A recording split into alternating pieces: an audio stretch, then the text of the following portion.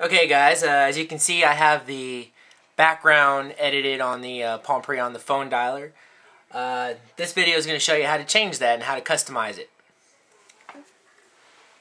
Alright, go ahead and have your phone, your Palm Pre, connected to the USB on just charging. So right here, just make sure it's just charge. That's where we're going to be at. Okay, if you come up here, we're going to go ahead and get into the putty session, just like we showed in the other videos. Going to go ahead and use whatever IP address that's shown on your phone. And whenever you come across something that says the SSH, that is this right here, using the putty. I'm going to go ahead and open it.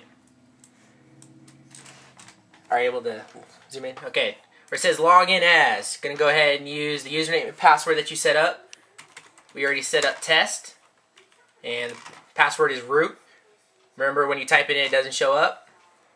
I'm going to get back down to the sudo file, to the root. It's going to ask for the password. The password is root. There you go. Now we're there. Now, to be able to change anything, you have to mount and unmount. So you're going to type in mount, and make sure it's an O and not a 0. So I'm unmounting right now. And then I'm going to remount as a rewritable. So read and write. Right there, and /. And now you can read and write. If you go over here to the web page, this is the code that you're going to be using on how to change it. Okay, first we're going to direct to the applications file with all the images. So once again, once you copy, all you have to do is right click and automatically paste it. And this is bringing up the list of all the images. You can go in here and change anything that you want. No, I can always change mine. So you can change anything that you want on here. We're worried about, for the dialer, we're just worried about these three right here. So I'm going to copy. And then right click again and it will paste.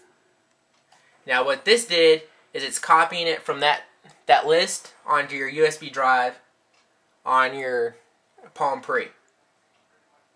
Oh, sorry. This one is creating a backup for it.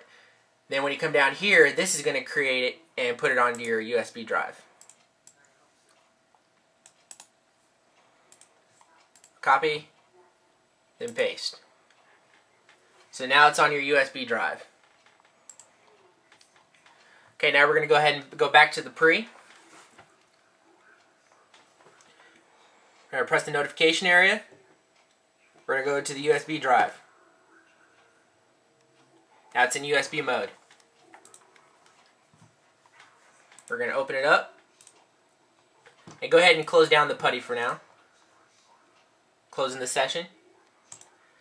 Now see here you have 3 PNGs. This is the background that I was using. This is for the scroll. I just have it say where it says Ghostbusters. I like Ghostbusters. And then the section line. I'm not really worried about the last two. I'm just going to show you how to do the background. You can use whatever you want. If you want to use Photoshop, use Paint, whatever program that you have. So you're going to right click and just go to Edit or Open With. You can open it with whatever you want. So say if I have this, I'm going to go ahead and change everything black, just as an example.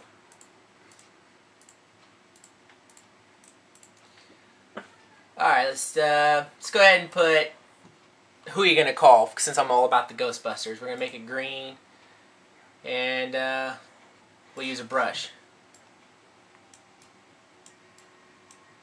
Who you gonna call?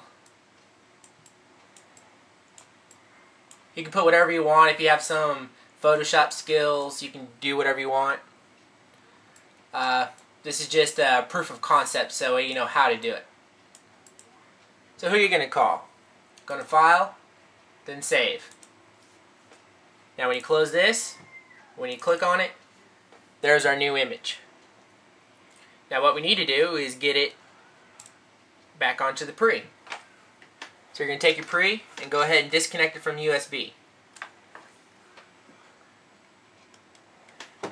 Now for this tethering to work, what tethering means to hook up the computer to the pre over the wireless, it has to be on. If the screen goes off, the battery saves and it turns off. So you have to make sure that it's the screen is still on.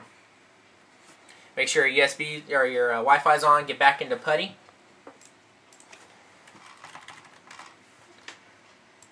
Put in your IP address again. Port.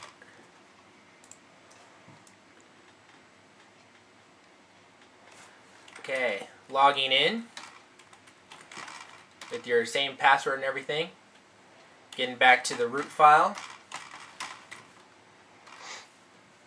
Okay, we already had the mounts. We already had the drive mounted as a read-write.